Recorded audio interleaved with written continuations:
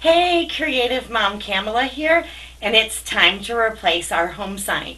So UV resin and acrylic blank, let's get started. So this month we are doing a shamrock for March, or for the start of March. March is also my birthday month, so super fun. And I am using Blackberry Bliss from Craft Chameleon and Dragon of Pearls, and I'll have to tell you where it's from. In the description below, a friend of mine sent me a sample of it, and I know it's expensive glitter, but man, it's really pretty. So we'll see if what I think of it, and I'll let you know. And then I'm kind of hooked on using gold leafing, and so I have my gold leafing out. And of course I have my UV resin, a mixing cup, a mixing brush, and my spreading brush. I'm using Craft Chameleon's UV resin. I also got this blank as part of a home sign kit from Craft Chameleon. You can get the blanks, you can also get a sign for them, but my husband helped me get my board, and then I painted my white letters on my board for mine. So I just removed the paper backing from, it's actually plastic, sometimes it's paper, from one side, and I'm going to mix up my glitters here. So I am going to use mostly this new glitter, but I wanted it to have a little purple. I noticed that I hope that made a really pretty picture because I just flung glitter everywhere, but I got a little piece of there it is, another piece of glitter in here, so I'm going to get that out. And now I'm going to put some of this in this cup. And I want it to be strong with this, and I'm going to go for I'm going to start with probably a pinch, maybe 2 pinches of my Blackberry Bliss. Now I'm getting confused. Blackberry Jam. See, I'm glad I said that. It's Blackberry Jam from Craft Chameleon. And I'm going to stir those in. I really did want it to mostly be green, but I thought with Mardi Gras this month, a little splash of purple in there would be pretty, and it is. So that is super fun. I think I could almost, this is the moment of does it have purple? And so it's a mystery, or you could add a little more, and then, yes, it has purple. So, mixing these colors are totally up to you. And I do it lots of times by adding a little bit at a time and just playing. And I like this. This is super, super sparkly and pretty. So that's going to be really fun. So let's add UV resin to it. And then we just want to stir this in. And I'm going to start applying it. And the first thing I'm going to do is just spread an even layer of this resin and glitter mixture.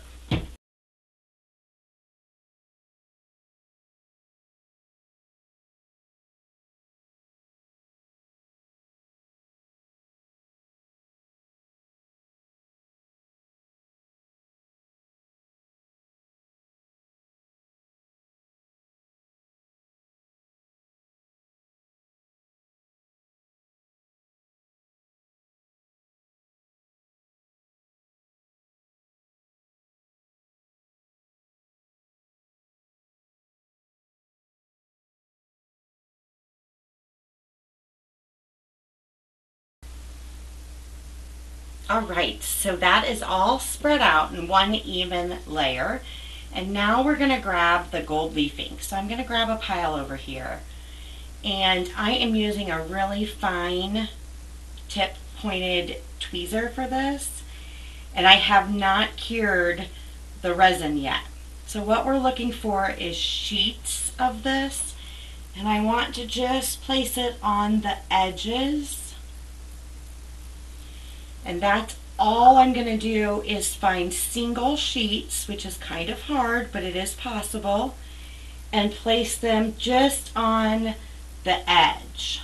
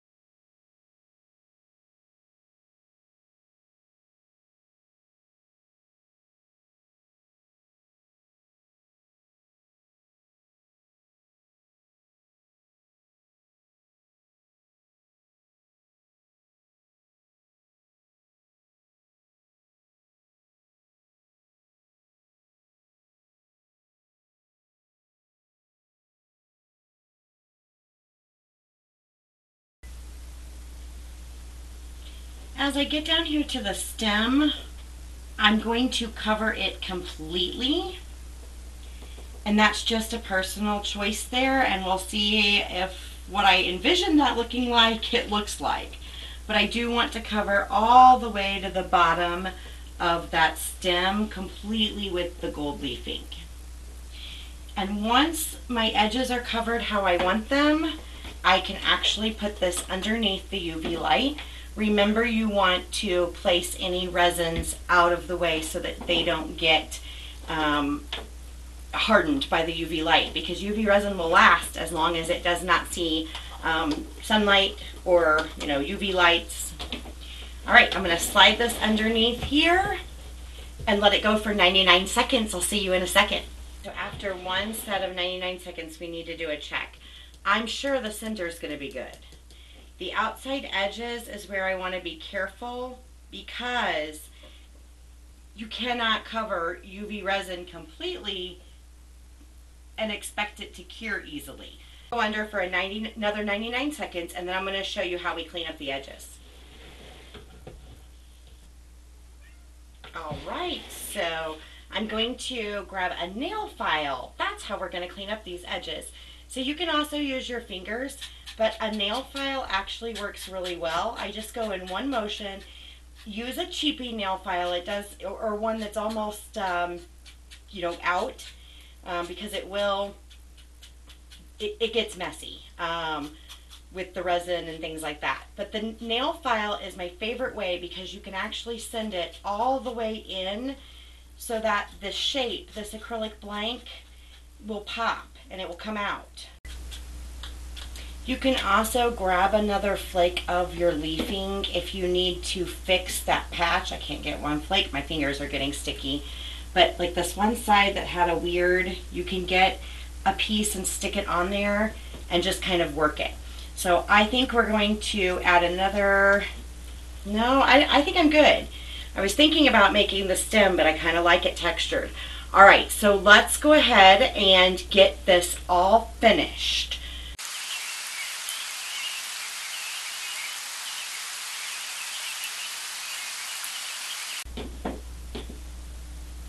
So I am going to use my already mixed up same green to just clean a little bit of these edges from the inside up.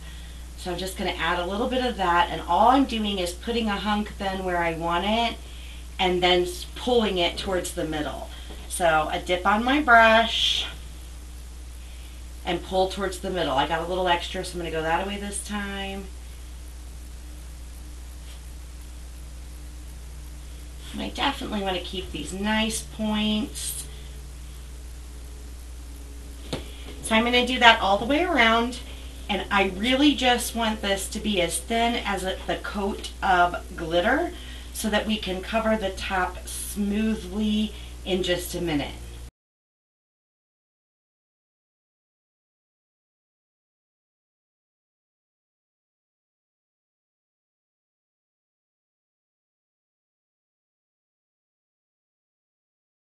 Need a resin pro tip? Place your brush under your UV light so that you can remove the resin very easily and be ready to go with your top coat.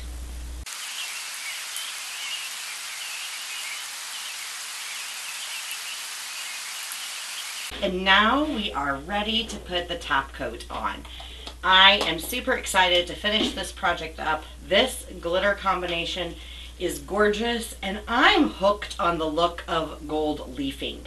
I love the look of gold leafing. To do my top coat, I'm going to put a good amount in the center, and then I'm going to very carefully spread it to the edge, just like we did the green coat. So we are all done here. I'm so excited to pull this out. Let's see. I stuck just a little bit to the bottom. I do see one major problem. I filled the hole. So that diamond reamer tool that I was talking about earlier works great for this. I'm going to do, luckily I'm only going to hang this one, so it will be just fine. And I got it poked through. You could poke it through more with a drill. My husband has drilled through when I filled them completely, because yes, I do that. All right, let's show you the back.